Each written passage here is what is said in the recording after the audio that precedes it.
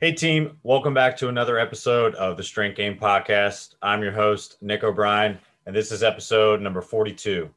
The Strength Game is a weekly podcast dedicated to discussing all things physical culture with the coaches, athletes, iron enthusiasts, and experts deeply embedded in the strength game on both sides of the profession, both as coaches and as competitive athletes. I want to thank everyone who has liked, shared, and commented. Your support allows us to continue to bring on expert guests and highlight more individuals in the strength game, just like our guest today. And I also want to thank our sponsor, Cerberus Strength. Trusted since 2012, Cerberus is making the best strongman, powerlifting, and strength sports equipment and accessories, ensuring the ultimate competitive edge. Every one of their products is tried, tested, and proven by top-level athletes worldwide.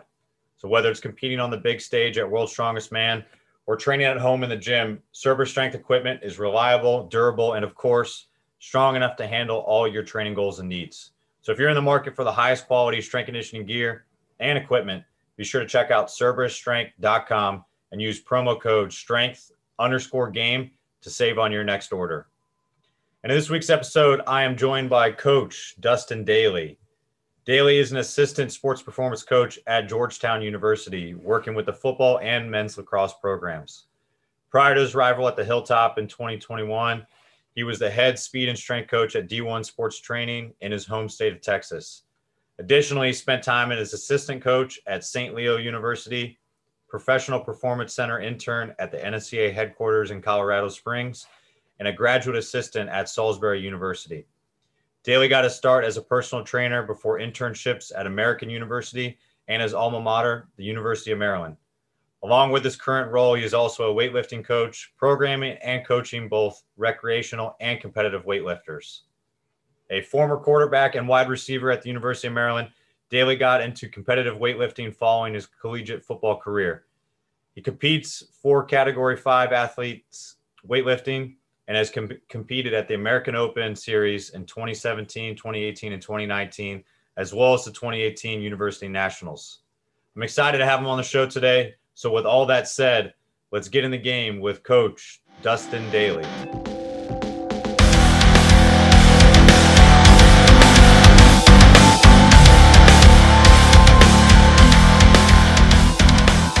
What's going on, everybody? Today, I am joined by a Bury alumni and current Iron Hoya, Dustin Dailey. What's going on, man? I'm doing great. It's nice seeing you again. It's been 5-6 years since I've seen you.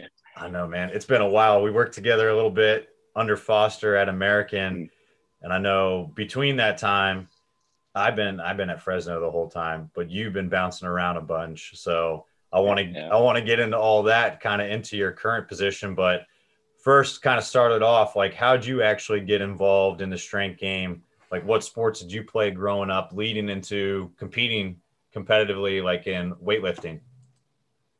All right. You're growing up in Texas, football was king. So grew up playing football as a quarterback, played a little bit of wide receiver also. Also played basketball, ran a little track, did more field than the track. So I threw.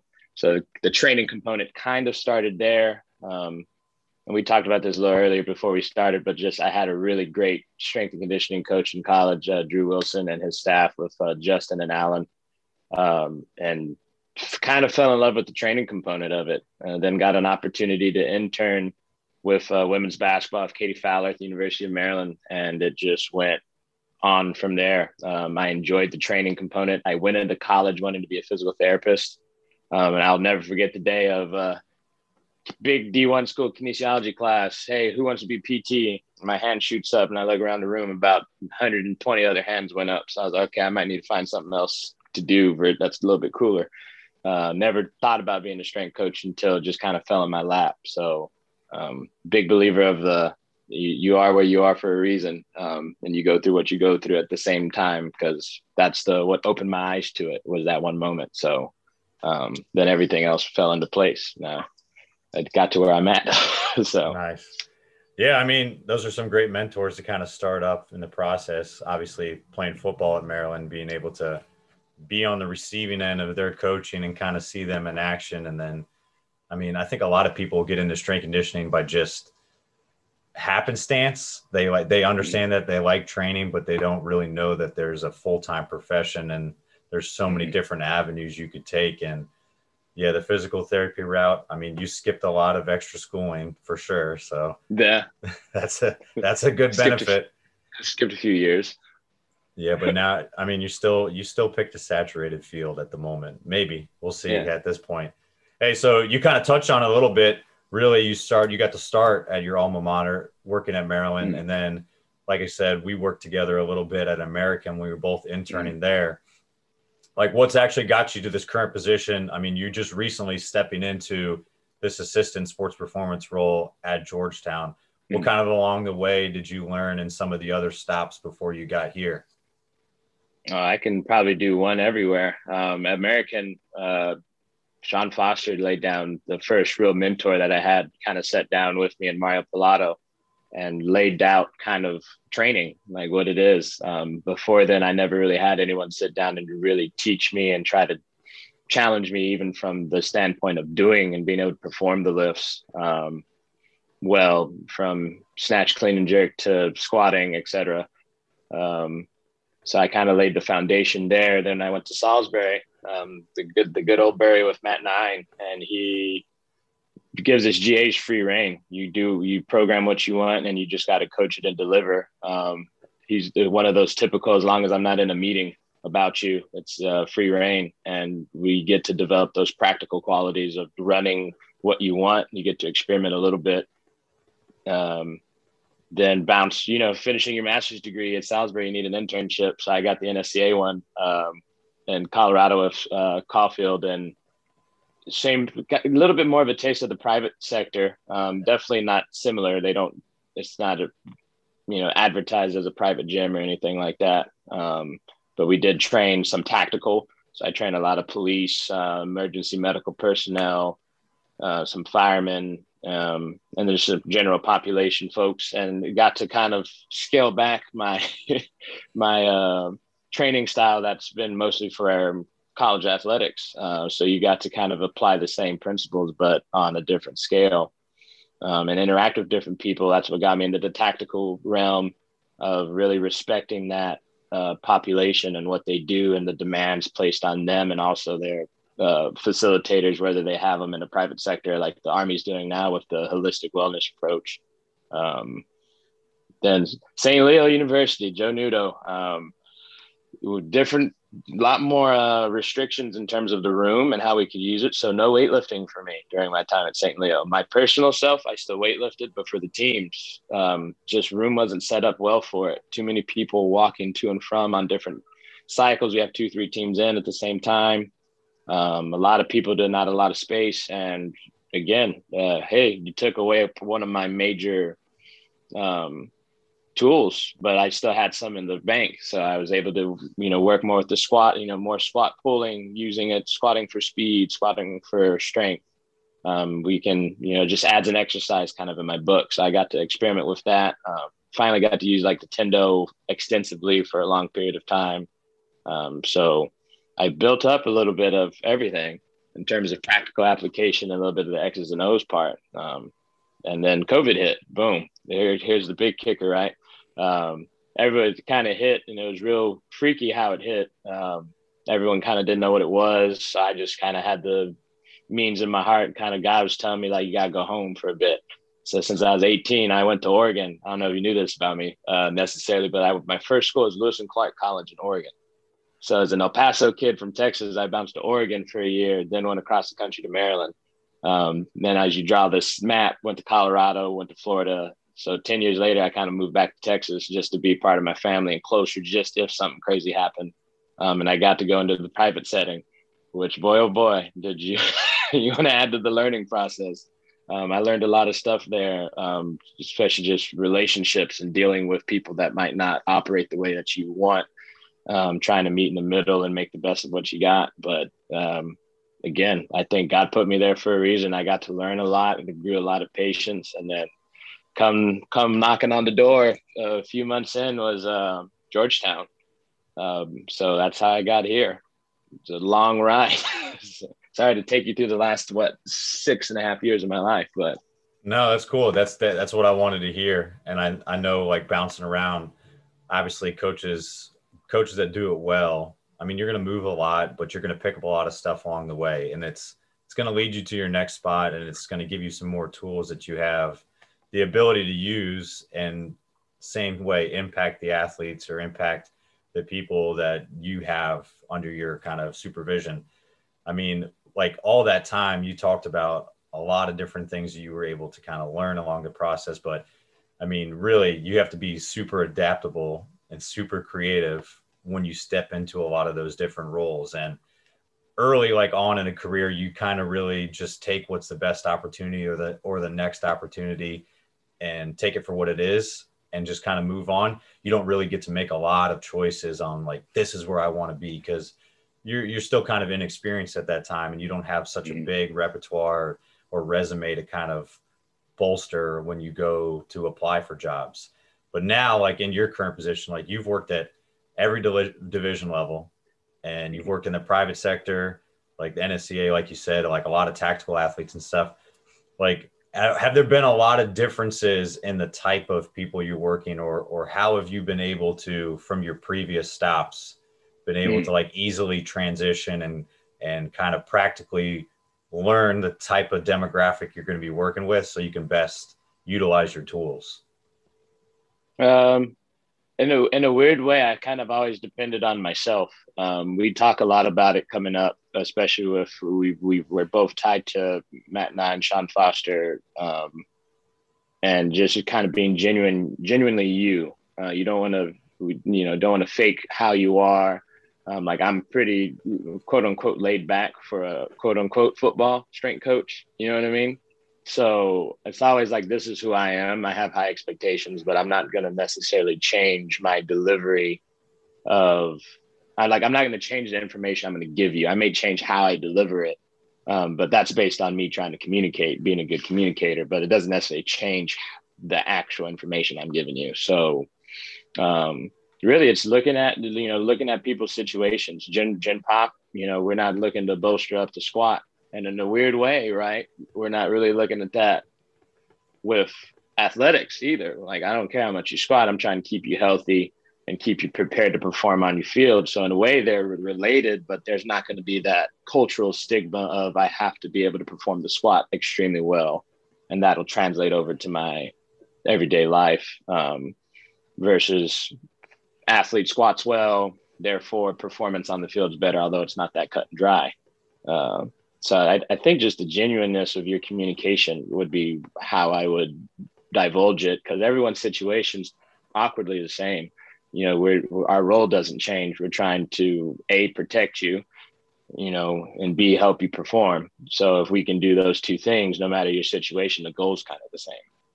Right. No, that's a good point. I mean, putting it all into perspective. I mean, like you said, a lot of the demographic, it's just understanding the demands of the person you're working with, what their goals are. And you don't need to be sitting there number chasing and doing 1 rep maxes every week and stuff like that to actually make an impact. Yeah, we know. Yeah.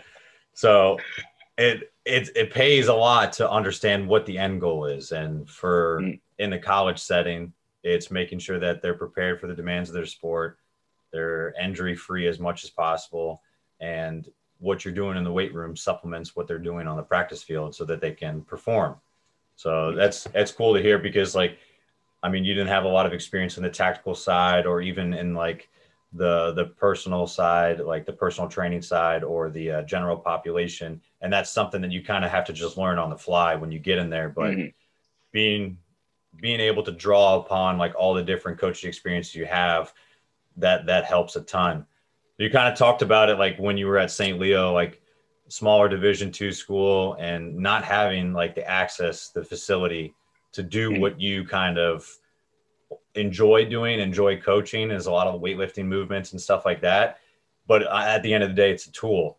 So when you're kind of actually going into, it's kind of a 2-part question. When you're going into adding, or, like, thinking about adding weightlifting movements into a program, like, how much does the facility or even the athletes play a part in you wanting to implement that into the program? And what kind of besides maybe like the small side of like the St. Louis facility, what are some other things that just like make it a no-go to add into a program?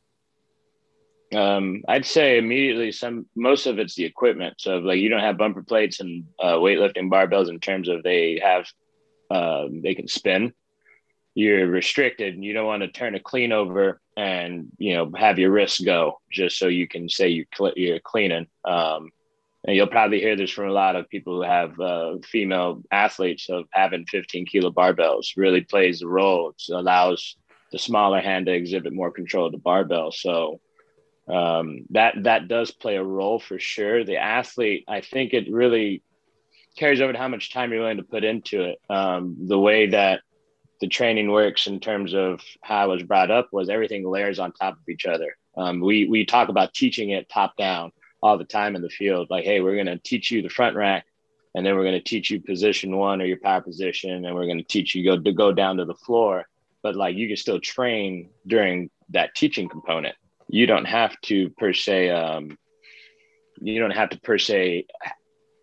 clean from the floor that day or that phase. You can position 1 in RDL and front squat for a year, 2 years, and still provide very good training. It's just how much time are you willing to stay in that realm? I think you have to make an educated decision on the level of athletes. But I have to steal it from Foster now because he said it, and I like the way it sounds. Like, don't give a permission structure just to do easy things. Like, hey, cleaning's hard, but it also provides you a little bit of a mental stimulus that I personally feel you don't get from other stuff. Even like squatting heavy is that's a mentality that you need to have. But if you can approach a front squat or a RDL or a light clean with the same type of mentality for that, awe-inspiring 1 rep max Instagram shot that you're looking for, what are you willing to do in terms of athletics? What else are you not doing or wanting to avoid? You have a preference to do easy things, but when the going gets tough, what situation do you find yourself in? So I think the equipment and facility more than the athlete in terms of as they are ready to handle the next phase, I think you can do whatever you'd like. But the only time I would say if they have a structural issue, if you got a broken wrist, like I'm probably not going to clean you, especially if you're a quarterback and you're throwing the rock a lot. I'd rather not risk it. I may have you do something else. But I think that's more situational versus general question, kind of like what you're asking. Right. No, that's a great point. I like that. I mean, obviously, we both learned a lot of weightlifting variations and kind of the progression and stuff from Coach Foster and understanding those things. I do like saying that, like, it layers on it. And it's not really like a block approach where you have to do this for a certain amount of weeks to be able to progress to something else. Like, it all builds on each other, and you should be able to kind of layer those things together. And I know like obviously it's a very complex movement, being able to snatch, jerk, and clean. So there are different components that need to be added and layered together to get to the ultimate one. And if that's your goal, that's fine. But I mean, you can still do weightlifting movements as a derivative or just a variation of it, and still be able to accomplish a ton of stuff. But like, I like what you talked about, the mental thing, like actually choosing something difficult, because there's a difference. Yeah, there's a technical component to it. And there is a mental approach to like a heavy squat or a heavy deadlift and being able to set up and do stuff right. But there is a skill and there's a technique and there's a specific like way that you have to manipulate your body and prepare for a heavier clean, or even just a clean in general if it's something new you're learning. So it is something difficult, and you do have to kind of weigh the timing of how often you're going to see these athletes and stuff like that before you actually implement in the program. I even add like really kind of 2 examples. Like, nice thing about college athletics is their goal isn't a weightlifting team. I'm not trying to put numbers on your clean and jerk and your snatch so you can have a higher total. I'm trying to use them as a tool in order to use mental and physical adaptation. So we had this discussion kind of for fun among the staff, like, are you planning on snatching football again? I'm like, maybe, but I wanted to make sure the 3 or 4 days I have with them are on the clean, because we're going to do that more so. That carries over a bit more. So then if I have you snatch once a week, let's say 3-day split, right? And you go clean and jerk Monday, Friday, and I'm snatching Wednesday. You look at that on this grand scale, over the course of 10 weeks, you have 10 sessions of snatch. Like how much does that weigh in truly in that 10 weeks of 10 sessions? And you're talking 3 to 5 sets a day. That's not enough repetition, so I'd rather use it as a day of reinforcing the clean. So all of a sudden, build the clean first. And as you well know, qualities carry over. Position one is still position one. It's easier to carry it over as you slowly integrate doing both. I think sometimes myself, when I was younger and just starting, you try to dive into both immediately, and you always see the one that you're doing the least amount through the week kind of fall off. They do carry over, but just it's not the same. So I think, to your point, look at the grand scale. Hey, I got 12 weeks with them. Is that 12 sessions versus 24? I'd rather take the 36 of the clean because they're going to clean well with 36 sessions in 12 weeks. Yeah, no, that's a great point. I mean, I think I fall victim to that when I first started too. I think that I thought that the more that you put exercise into a program, the more well-rounded you were going to be. And if, like, in the position I was in, like having more training experience than the athletes I was working with, that, oh yeah, well, this exercise is very similar to this other exercise, so they'll pick it up just as easily. But that's not always the case. And I think it looks a lot better. Like you said, 12 weeks on a 3-day split, that's 36 clean sessions you could do. Now in the next training phase, we slowly introduce the snatch a little bit. They have 36 like quality sessions to kind of revert back to, and now it starts to click, rather than trying to really major in 2 things at the same time. Just put your focus in on what's really important, and what's really important you're going to do daily all the time. That's the biggest thing. So one thing I wanted to talk to you about, because like facility aside, obviously like Georgetown's new facility is pretty legit. So that doesn't come into question when you have to program like weightlifting. But one of the big things that you also have to focus on is like just the teaching aspect of it, and having quality people around based off the size of your team. And two of the programs that you work with are much larger teams, like over 100 football guys, over 50 men's lacrosse players. So how do you kind of practically go about teaching these things in like a larger group? Like, is there a certain approach that you have to change, or even is there a tweak in the progression that you can do with one of these bigger teams versus either one-on-one or maybe like a smaller program like volleyball when you have like 10 or 15 at a time? I would say practically for here, we have a really good staff. And we go over the lifts. We're honestly starting like a mini weightlifting crew. So it's some people who are very educated, very good at coaching, and open to learning more about it and how to coach it. So being able to station them helps a lot, especially in the way the facility's set up. So I don't know if you've heard about Georgetown yet, but you can't see through any of these racks. They're kind of back to back. So you need to have sections with big teams, especially. But I'd say try to control things on the cadence.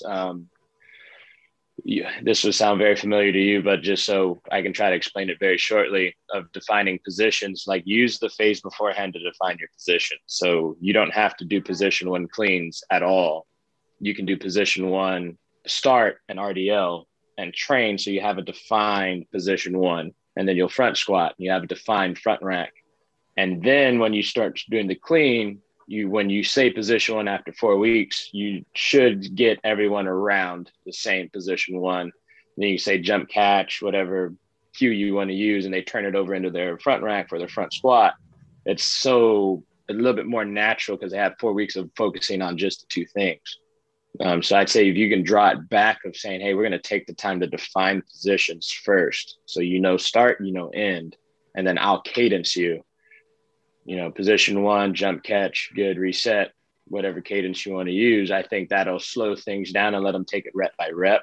It also controls the weight that they can do. I loved watching week 1 of doing position 1 cleans on cadence. All these dudes asking if they can drop the bar in between. It was like, no, it's just 3 reps. Like, come on. You shouldn't be having to regrip 135, bud. Like, big bad football guy like you, like, grip that thing. If it's just too heavy, man, just go down. Then as you transition like position 2 below the knee, one thing I used, and I only mentioned it just because the main people who assist me kind of never seen it before, is I break my reps up now, just as a way of letting the room flow a bit more. Because if we spend too much time on cadence with what the situation and training we have now, takes up a good chunk of the time. So instead of going cadence for 3 reps, I'm saying you're going to break it up yourself. We know what the position 2 is. So you're going to go position 1 to position 2, back to position 1, pause, jump catch. That's rep 1. Rep 2, you're going down to position 2 and you're going to do a slow to fast. You're going to slowly bring it up to P1 and you're going to roll into it and take your 2nd rep. Then your 3rd rep, go to P2 and you're going. But you're trying to reinforce that bar path and the positioning.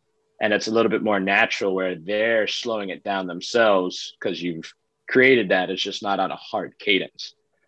So it does speed up by about 8 to 9 minutes for me, is what I kind of counted, in terms of still getting technical work and being able to dive into coaching the individuals that need it a little bit more. Yeah, that's a good point. I mean, the cadence stuff, it does take a lot of time. And I think it's super helpful though in the beginning because you get everybody to work together. The only hard part is, and I know I've seen that a lot of times working by myself with some teams or having some like an intern or someone assisting that can't catch everything or is still kind of learning how I want things run, is like you're coaching the cadence as hard as possible. It takes a lot of time, but you also can't coach the person up. So that's a good point to like start with a hard cadence, get everybody to understand the start position, the finish position, and what is like a defined good rep.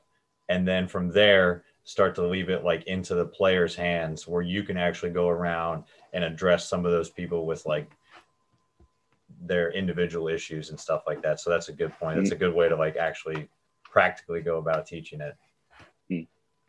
Hey, so you kind of talked about like the mental approach for like weightlifting and even like heavy squats and stuff. Like there is an intangible that comes to that, and there's a huge benefit for it. Like yourself, you do a lot of weightlifting. You've been training, you've been competing in as well. Have you seen a benefit to your coaching or even like your mental approach to coaching from your own experience, getting on the platform and training every day? I definitely would say, and I think it's a combination of things. Like I'm a Christian guy. I do a lot of stuff kind of faith oriented in terms of how I draw things to and from. So, being on the platform, for anyone who's never, my second meet ever was a American Open series, just to paint the picture. And Piros Dimas is my center judge.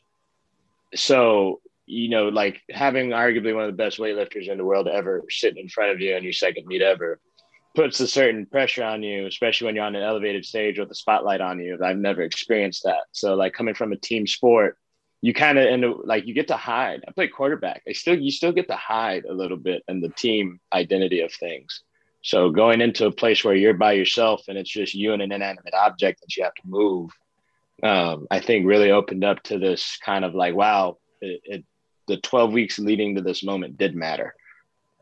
And then you start to, as a coach, as we program, we look at things in phases and seasons, much like we do in life. You have a good season, a bad season based on things that are happening. And you're like, wow, these 12 weeks before this moment really did mean something. You have a bad moment happen in your life. Like you don't know it at the time, but when you reflect, you're like, wow, I went through that for this moment. Like those 6 months, my life sucked, but I went through that so I can handle this better. So I think weightlifting highlighted that for me. It's like practically, these 12 weeks of training, I didn't sleep much. I was up at 6. I stayed and coached late till 6. I only had 40 minutes to train and it showed. But then you get to the point of like, hey guys, I've been there practically. This training does matter. You may not see it, but it does matter. Also, life talk, real talk. Hey, these things do matter. How you handle yourself and how you come in every day to the facility, how you go to practice. We talk the mentality thing, like it does matter. You come into a hard squat, you can have the idea of, you probably have it. We have a few heavy squatting days yourself. We have bad days. You're like not looking forward to it. You have good days. You want the difficulty because you know you can handle it. And I think that mindset of learning how to navigate that kind of teeter-totter of good days and bad days with training does help when it comes to athletics and then past life, coaching-wise. It's made me more comfortable. Like, hey, every day is important. Every rep is important. If I can coach you on this rep, I should. Because if I let it go, that means you let it go. And if you don't know about it, we got one rep worse. Then some people argue that doesn't really matter. Like, man, you never really know. You are what you you are what you let go, I guess. I can't think of my favorite saying, but you are what you tolerate, I guess is what I'm trying to say. No, that I would completely agree with that too. I mean, when you look at like what we actually put on a program and there's a defined reps for the most times, like, all right, I'm doing 5 sets of 3 for cleans today. If you do one bad set, that's 20% of your whole training session that day is poor. Like an 80% might look good, but that if you take that 80% into a game, that could be a turnover that loses the game. So I get how some people would argue that like you can't be perfect on every single rep. We're not looking for perfection. We're just looking for progress. And we're really trying to define consistency and for you to like pay attention to those details and always be attentive to what you're doing, because one rep really does matter. And like, it might not matter in the grand scheme of things, but if we start letting one thing slide, then the next rep's going to slide. It's going to affect the third rep. It's going to affect the next set. So you're trying to build some good equity on your part to make sure that what you're doing is positive and it's actually beneficial, because I don't believe, like, well, you can say what you want. I don't believe in maintenance, like strength during the season. It's like, we're either getting better or worse. Like nothing ever stays the same, and you can call it maintenance all you want. But at the end of the day, like if we just drop off the map, we're getting worse. So you have to continually try to get better, and you have to really emphasize, whether it be a single rep, a single set, a single session. But I think the biggest thing that you kind of like alluded to is you just have to go in there and do it. Like if it's not a great day, reevaluate and come back. I mean, I don't think you would have like felt the same way if you hadn't gone through that experience, like at the American Open, and like been under those lights. So that's huge. Have you been able to like, I mean, obviously we talked about it. The players are not going to be under those bright lights individually. And you said yourself, like even as a quarterback, you can hide under that team identity. Have you found any ways to, maybe not like doing test sets or anything like that, but that might be one way. Have you found any ways to kind of highlight or really put an individual player like on that like quote unquote platform themselves, so they can feel individually they're doing what's right and they can't just hide within the team? I have a thing. It's more of a fun thing, but it's part of coming in with, after this COVID thing, and these guys have had very inconsistent training and we have a lot of turnover of just coming in, and it's like, we'll point guys out in the session and be like, you coach me to the team. And you have to display, you have an understanding of what's going on. And it's not, well, hey, the kicker, like, yeah, everyone will just do stereotyping. Kicker doesn't need to lift. Like, no, kicker, come here and display that you have an understanding of what we're trying to accomplish. So then your team knows that you understand what's going on. And then I'll highlight you when you're able to technically perform what we're looking for. So you're going to have some very gifted athletes who are strong. I mean, we got guys position 1 and 285, strong athlete. but that doesn't necessarily mean he because he's strong, he can hide a lot of the stuff. So having a kicker in terms of this scenario, walking up and saying, "Hey," to myself, not directly to the player, like, your position one's wrong because you're allowing the bar to slide down your thigh. You're not in a true position while you're cheating it. And it's like, I didn't say that, he did. You know what I mean? That's because we reinforce it so much. But like, if the more you can get them to talk to each other and uphold the standard of movement, I think you're going to have them kind of on that platform. And when they get here, they don't know it yet. But when they do get here, it's like when we do quote unquote test sets, which like test sets for me are coaches are watching you and signing off whether you're technically competent. I don't really care about the weight on the bar. I need to know that you're moving through the range of motion we want. You're moving with the technique that we want, and the weight will come naturally. Is we'll stop and have guys come watch. Say like, "Hey, we're going to watch this. And this is so-and-so's test set. He may not have the biggest numbers, but you're on that platform of the room has stopped to watch you." And I think everyone's going to have moments like that. At least they feel like they have moments like that in their life at some point. But for the fun fact that we use the kicker as an example, like, "Hey, man, down one, field goal from 37-yard field goal." That's probably the roughest spot in football I've ever seen. I could imagine being a kicker at a Power 5 school. Down 2 seconds left on the 37. Yeah, make it you win. Or not. So, or not, you're the hero or the villain.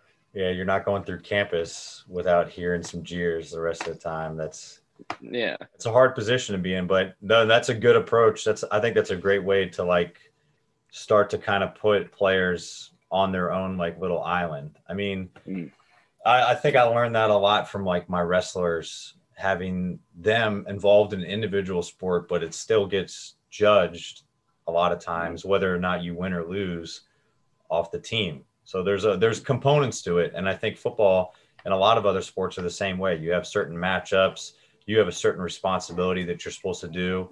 Like that, how you approach that and how your performances dictates how the team actually, what the result's going to be.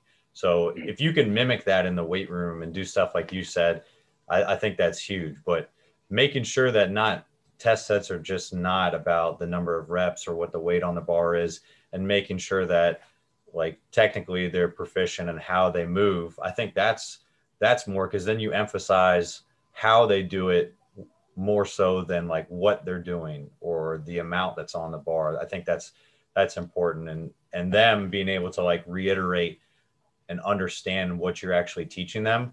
I think that creates a better understanding and they become more competent in it, because now you just created 100 coaches. Like they're able to kind of correct each other, and now they feel comfortable probably to call each other out, which is only going to help the team. If they see a guy cheating something, things along those lines. I love the weight room for that regard. And I think that's huge. And sometimes you can't really do that on the field because everybody's thinking, "Oh, well, this is QB1. Like QB4 can't say shit to me. Like, you're not good." Like when you get into the weight room, you can't really carry you can't have the same like rank as you do on the field. You can't just go in there and say, "Well, I'm the number one center, so what I says goes." It was like, well, you're really not good in the weight room. Nothing matters in here. Like where you rank on the field, like your performance numbers, like what you're an All-American. I don't care. Like everybody is equal when it comes to the weight room and how we train. That's awesome. Yep. And you can link that back to that question of like, we're working in a big group. If you take your time and teach hard, everyone's got a coach if you're partnered up.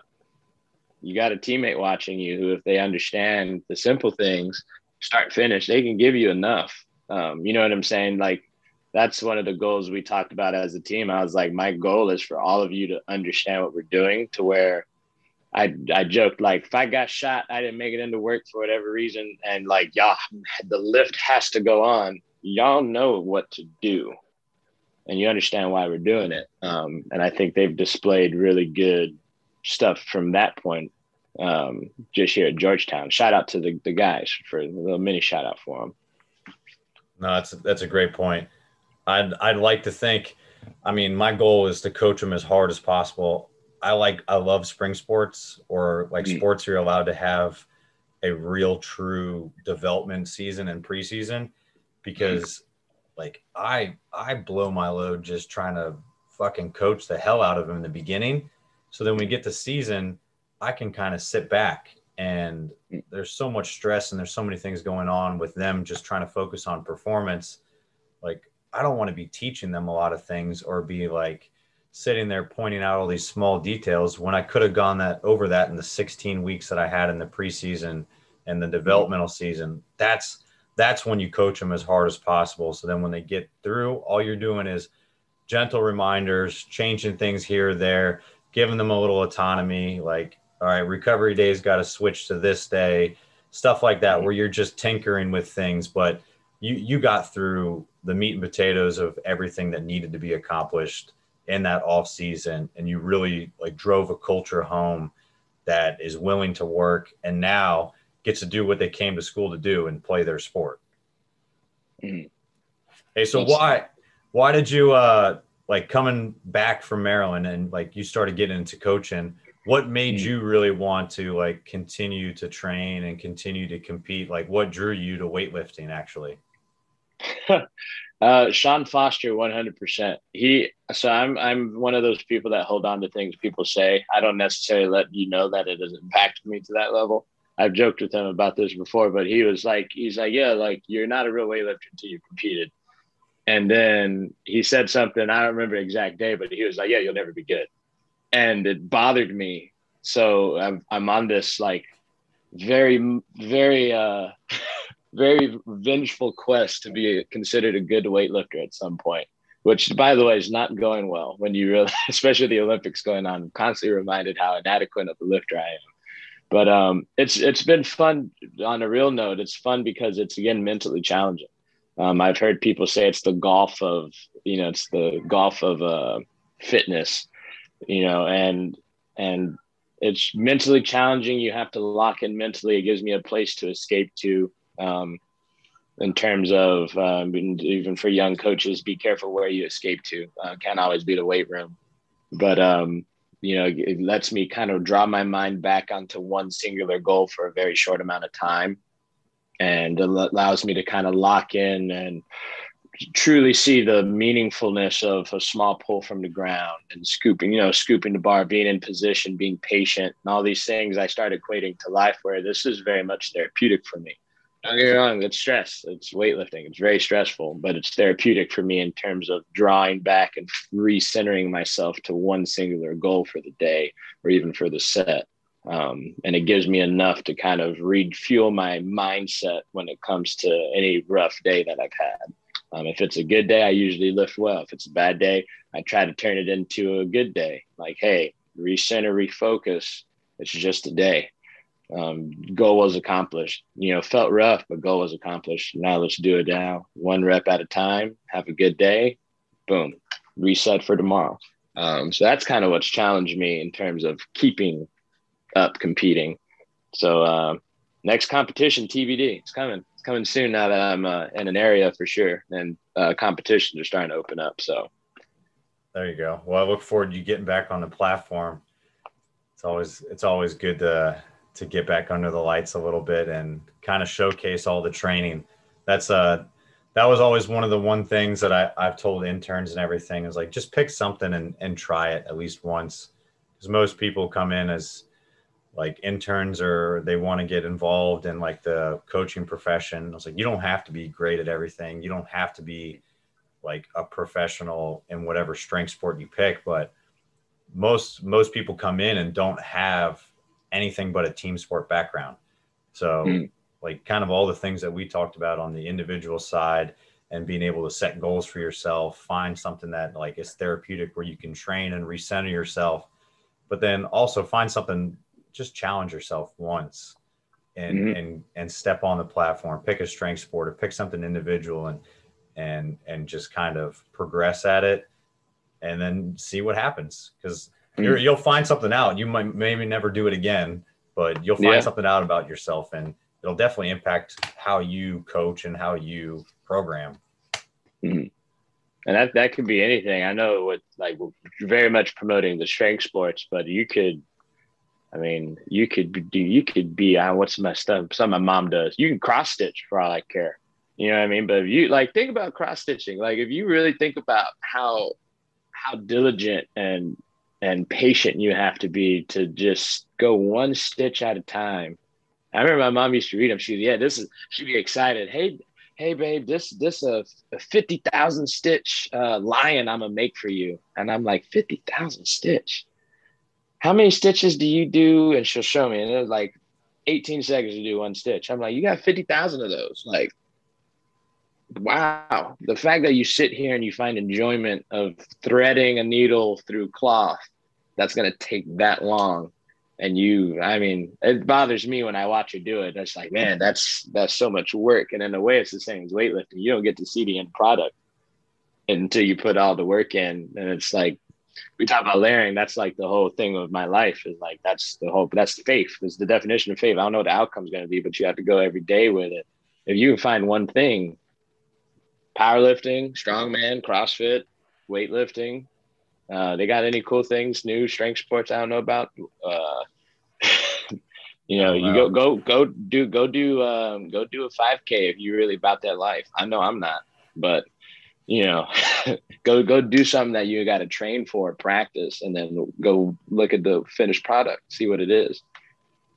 You're gonna fall in love with something.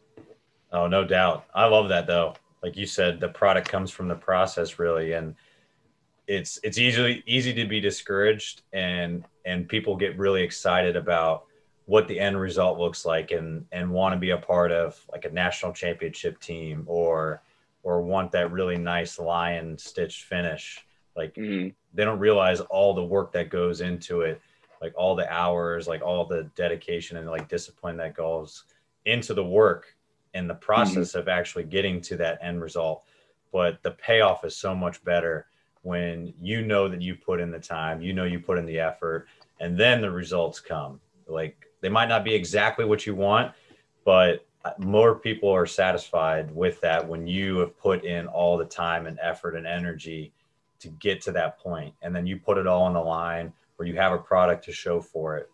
I mean, that's craftsmanship. And I mean, that's weightlifting. Like you said, that's faith for yourself too. Like there's a lot of things that go into that, and it's a day in, day out process. That's awesome to hear, man.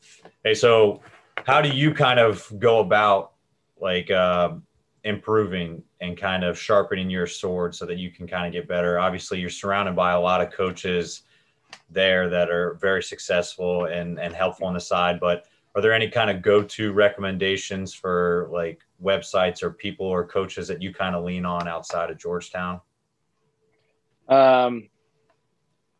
I could say a few things. I'll go more of the mindset route, since that's kind of been one of the staples of our conversation, is like, don't be afraid to ask questions, and also don't be afraid to truly pay attention and to unlock your mind to a different way of doing things.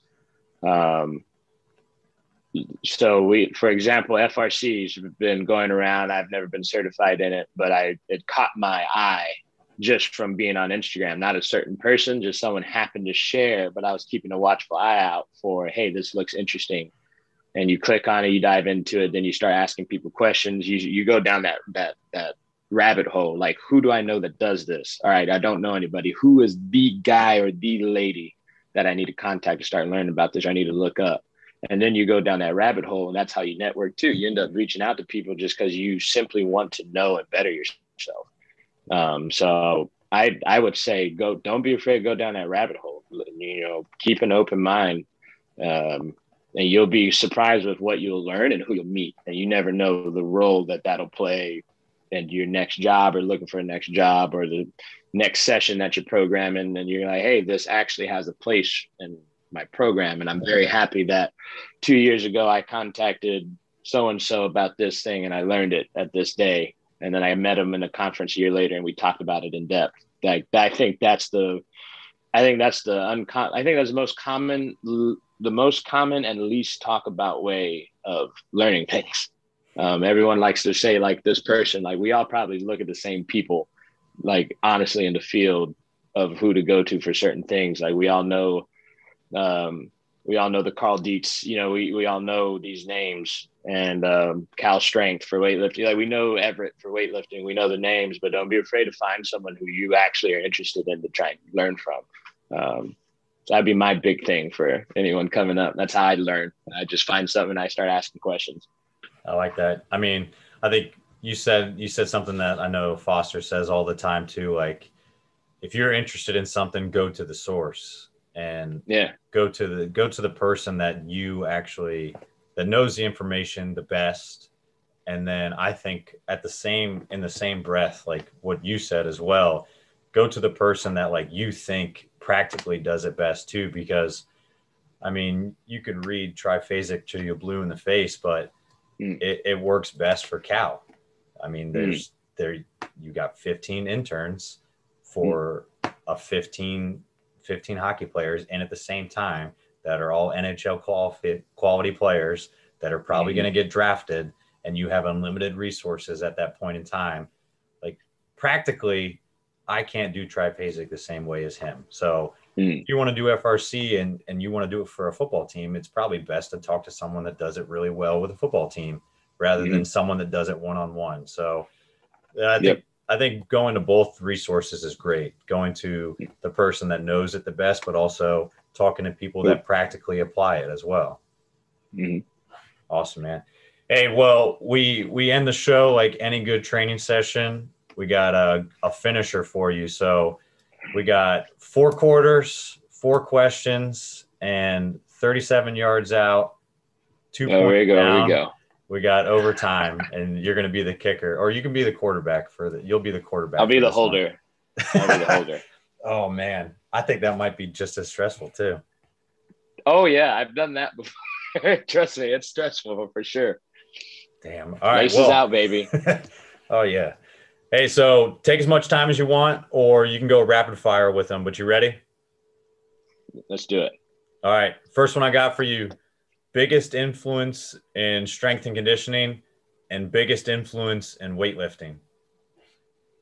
I'll say strength conditioning, Drew Wilson, guy who planted the seed, and Sean Foster, the guy who planted the seed. I got to give it out to them for the seed planting.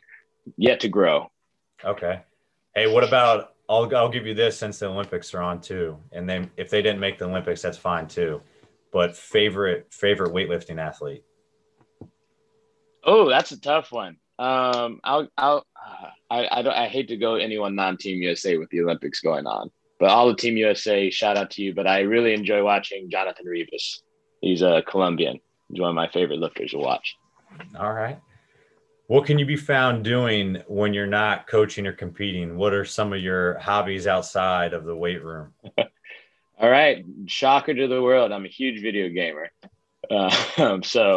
Moving around so much, most of my friends are all over the country. So it's the one place that on weeknights, weekends, we can set a time and I'm playing with someone in Colorado, someone in Texas, someone in Florida, someone around Maryland. So that's more of a social time for me. But, if you practice anything, you get a little good at it. So that is probably the main hobby. You'll catch me on the sticks, as they say. I like it. All the young guys say. I like it. Hey, so if you weren't coaching in strength conditioning, what do you think you would be doing as a profession? And maybe if you never met Foster, what strength sport do you think you would got into? Oh, that's a good one. Truly, it's kind of terrifying to think about not being a strength coach after all this stuff you've done. And I think I'd still be a coach. I've said this before to some of my closer friends when we talk life and stuff. Like, you don't have to have the title to be a coach still. Like that's a mindset of wanting to better the people around you. So I could do anything and I'd still want to coach people and help people get from A to B. I think that's just the educator in me. So I'll go ahead and say I'll do the easy cop out. I'll probably be a teacher. Just because that's been in the family for years. That was what my great grandmothers did. My father was a teacher too. It's just kind of a real easy, practical transition going from coaching to teaching, because teachers are coaches and coaches are teachers. There, I just cheated your question. It's all right. Oh, man. And you said, what strength sport do I think I would have gotten into if I never met Sean Foster? Dude, I probably would have been a CrossFitter at some point. I probably would have been like, dude, I can't do a handstand nor walk on my hands. That seems pretty cool. Someone teach me how to do it. I'd probably be broke, though. CrossFit boxes and coaching cost a lot. So I'd probably be a CrossFitter. Still snatch and clean jerk, though. So I know. That's what I was saying. You cheated 2 questions in a row. Dang. See, I'm good like that. All right. Hey, if you're setting up an ideal training session, what's your training music or PR song? And then what's your go-to best post-training meal? Just me personally? Yeah. Man, you got to do In the Air Tonight, and you wait until the drums hit to touch the bar. You let it play the whole, about, what is it, like 2.5 minutes, 2 minutes, 40 seconds. And then right when the drums start, you approach the bar and you take your set. That would be my very, very favorite way of taking a PR attempt. Post meal, it's going to be a little old school, but if you go steak, sweet potatoes, and then, oh man, I'd do asparagus. That'd be my main meal. I'd do steak, asparagus, and a sweet baked potato. All right. And a little bit of Dr. Pepper, because I'm from Texas. Oh, okay. All right. Last one for you. Overtime here. This game's on the line. Most valuable piece of coaching advice you've received, and if you want to share, from who? This has been really from everyone. Everyone says a version of this, but I'll say it how my dad says it. He says just do you. You get brought up and you get taught certain things growing up. And fun fact, young coaches, my parents were not fans of me being a strength coach when they found out the legitimacy of the life that we live. But that all changed when they actually got to watch me do a weightlifting camp for a CrossFit gym. So they got to see me coach for 2 days live.